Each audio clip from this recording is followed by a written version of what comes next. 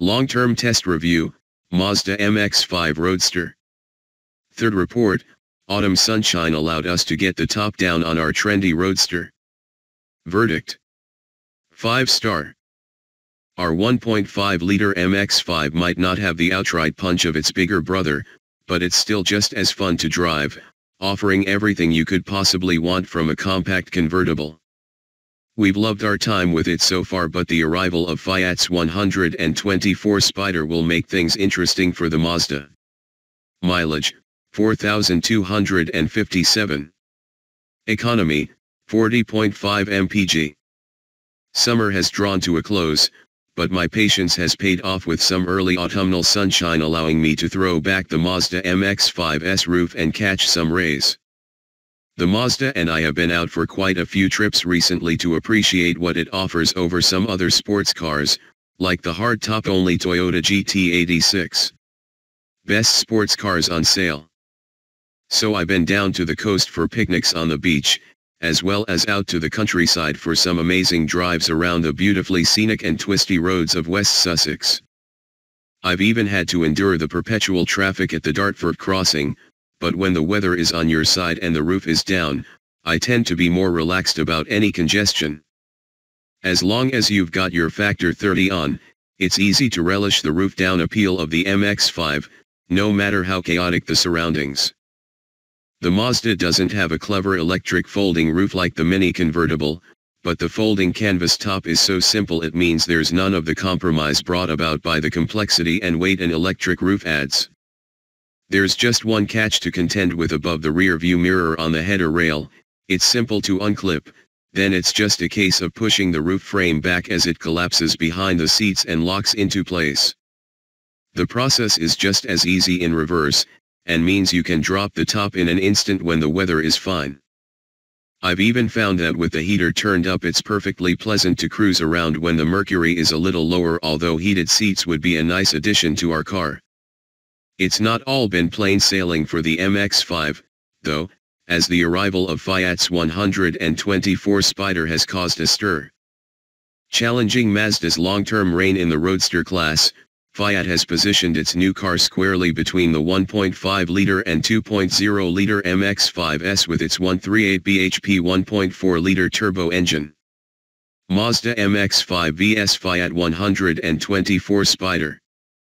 Our recent twin test pitted the 124 Spider against the 2.0-liter 158 bhp MX-5, and gave me the perfect opportunity to see if I was missing out with the less powerful Mazda. A drive in both showed there are pros and cons.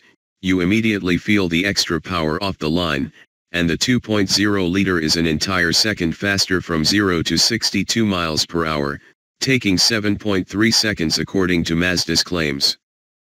With 50 Nm more torque, it also has better mid-range punch, which means overtaking in my car needs more planning. However, they both get the same delightful 6-speed gearbox.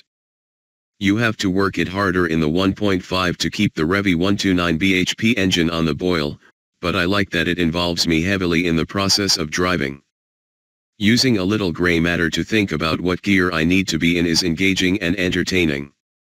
The other big benefit it brings can be felt in your wallet. The hike in CO2 for the 2.0-liter over the 1.5 means you'll be paying £55 a year more in road tax, at £185 in total. You'll also spend more time at the pumps, as the fuel economy of 36.0 mpg isn't as impressive as our car's 40.5 mpg.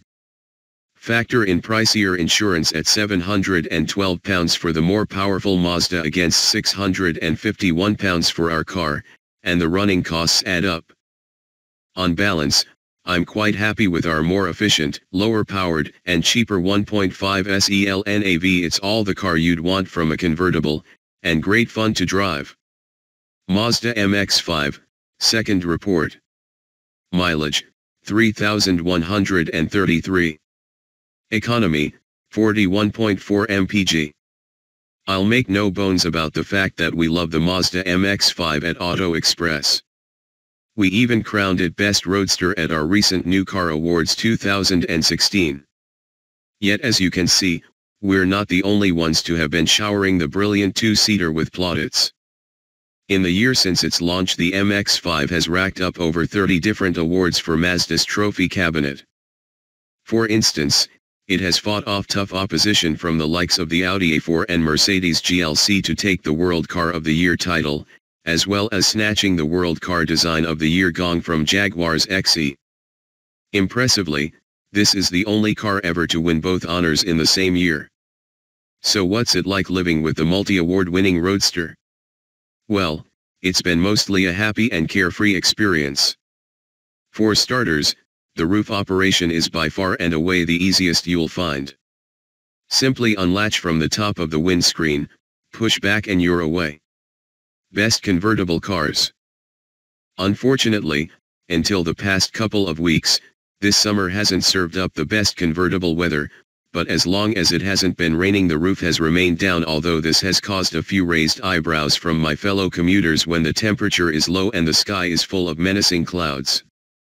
However, sitting low in the cockpit shelters you from most of the buffeting, and the tiny wind deflector does a decent job of keeping the cabin calm.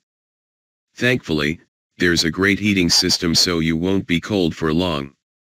In fact, it gets a little too hot at times, but I'm certainly not complaining about that.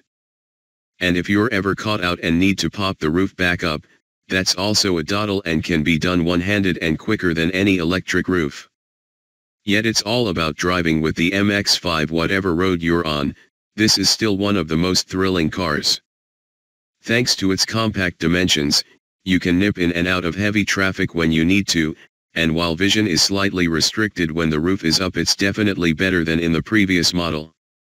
On the motorway it's a competent cruiser, and although there's some roar from the tires, refinement is generally good.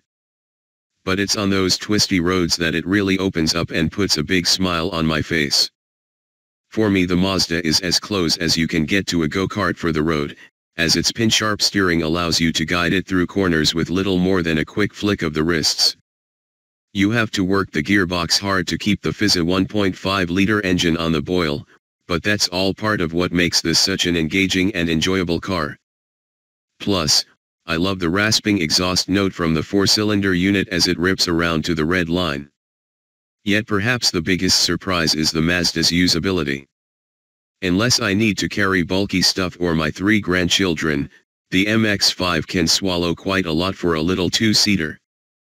The boot is smaller than the previous versions, but it's a better shape, so you can easily squeeze in a couple of small suitcases, while a week's big shop is no problem. There's also a glove box between the driver and passenger seats, which is great for housing all my bits and bobs. I can even keep the detachable cup holders in there. I just have to make sure I leave enough room to carry off all the car's awards and trophies. Mazda MX-5, first report. Mileage, 1,712. Economy, 41.5 mpg. When our new Mazda MX-5 arrived on the Auto Express fleet, there was a predictable bunfight as to who was going to run the highly acclaimed two-seater Roadster.